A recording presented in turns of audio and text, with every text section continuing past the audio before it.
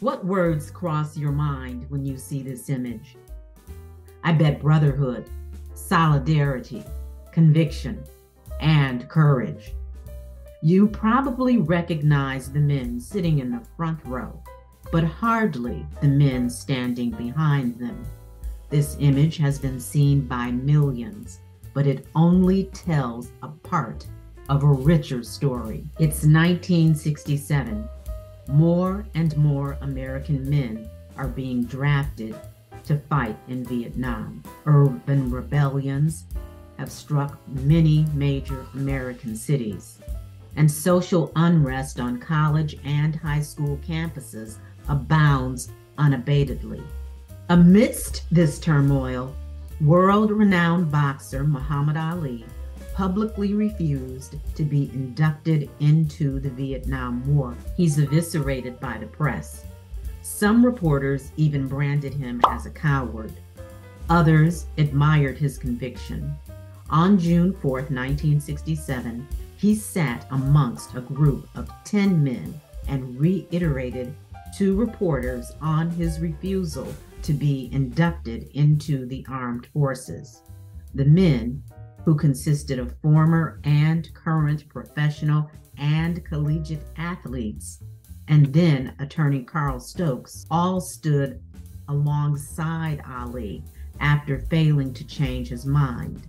On principle, they stood in solidarity with Ali and received criticism for their decisions. Just 2 weeks later, an all-white jury found Ali guilty of draft evasion.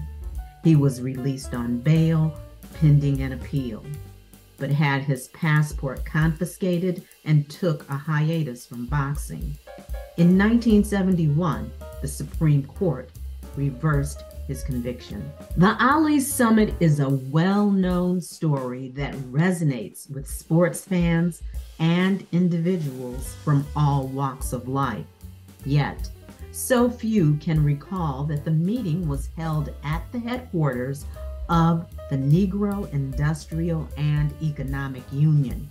Members of the union were embedded in Cleveland's Black community, understood its struggles, and used their resources and status as celebrities to facilitate change. Established by professional athletes in 1966, notably former and current players of the Cleveland Browns, the union consisted of a diverse array who were all byproducts of the Great Migration and dealt with racism on and off the field. Jim Brown, the most recognizable member of the union, was born in Georgia in 1936 before his family moved to Manhasset, New York. He recalled the white residents as more racially tolerant than the racism he experienced while playing football in Syracuse. John Wooten was born in Riverview, Texas in 1936, and his family moved to Carlsbad, New Mexico for better economic prospects. Walter Beach III was born in Michigan in 1933. As a child, he almost fell victim to a lynch mob while visiting his family in southern Illinois after a brief scuffle with a white boy who called him the N-word after losing a race. In Cleveland, all the Black players formed relationships with one another on and off the field. In the off-season, some players worked as substitute teachers at a junior high school in the Huff neighborhood. Jim Brown understood the plethora of issues affecting the area as he was a frequent visitor. The jubilancy white fans expressed toward Black players during exhibition games rarely, if ever, translated into acceptance off the field. I walked off the football field after intercepting the pass running 65 yards against the Detroit Lions. And they took me off on their shoulders and gave me all those accolades and celebrations. Come out and take my shower, come outside, and European, Caucasian, white, whatever, however you want to define it, come up to me with his 4-year-old son and said, "Walter, You sign this autograph? That's football. This autograph for my son. I said, of course. I'm signing the autograph for his son to son. And he looked down at his 4-year-old son. He said, do you know who this is? And his father, and the 4-year-old said, yeah, a nigger. That's what the 4-year-old son says to his father. So I signed the autograph. It's on the football, and then I leave. So the guy said, man, why are you signing football? I said, because that's what I do. Ain't that what we supposed to sign football? That's what I do. I don't raise his son. That ain't my job. That's his job. And his job is to teach his son that I'm a nigger, but I want his autograph. So when we out here playing football, we don't think we niggers. Some of us don't think we niggers. Some of us think they just see us as football players.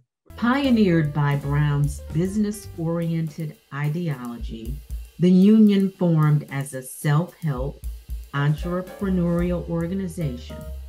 In an interview with Ebony magazine, Brown explained, "We believe the closest you can get to independence in a capitalist country is financial independence." Self-sufficiency to Brown was key. Throughout the 1960s and 70s, the Union developed training programs for Black workers and provided loans to Black businesses. It sought to initiate programs for inner-city school students to expose them to the world of business. By March 1971, the Union had 150 Black businessmen willing to participate in weekly seminars to interact with high school students. There is no coincidence that the Ali Summit occurred in Cleveland. Jim Brown and Ali met in person and formed a strong relationship in 1966. Thus, when Ali refused to be drafted, Brown recognized he would need assistance, and Union members contacted other athletes to come to Cleveland. The Union achieved remarkable successes, but overall fell short of many of its goals. Most Black capital went outside of Black communities. Black-owned businesses often lacked the necessary managerial skills and financial capital. Neighborhood exclusion restricted where Black entrepreneurs could open shop. Many of the enterprises the Union backed endured no longevity. Nevertheless, the Union still operates to this day. Despite its shortcomings, the Union represented a significant ideological pillar in the civil rights movement. By promising green power and adopting Black power, it sought an alternative to vanquish racial inequality and instill in Black people a sense of racial pride and self-determination.